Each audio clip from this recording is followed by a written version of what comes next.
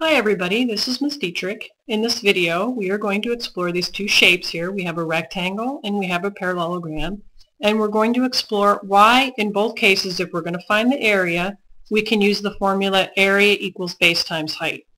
Now the first thing you have to know is, how do you know you're looking at a parallelogram? Because most people are pretty familiar with how you can tell you're looking at a rectangle, but how do you know you're looking at a parallelogram? Well, here's what has to be true.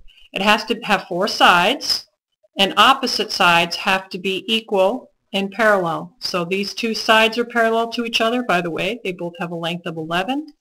And then these two sides are parallel to each other. And they're equal.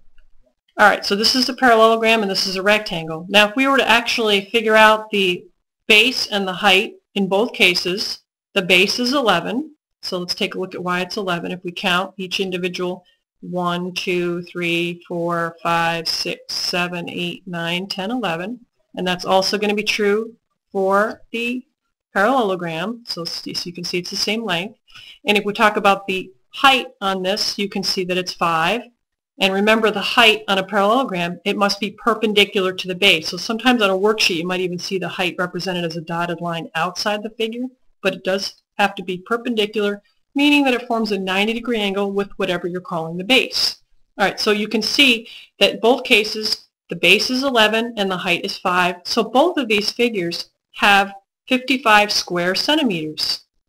Now let's explore why they're equal. Now what I've attempted to do here, even though it's not perfect, I'm just going to show you how this and this make up the same shape.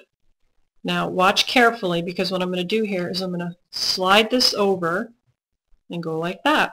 Now do you see how this rectangle and this rectangle are congruent? That helps you understand why they're both 55 square centimeters.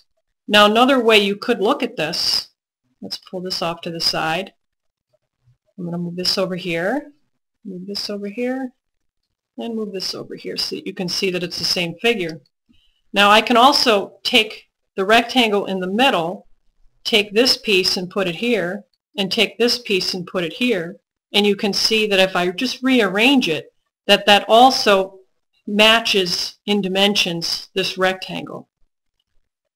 This is true for any parallelogram. As long as you can figure out what the base and the height is and you multiply those together, you're going to find the area.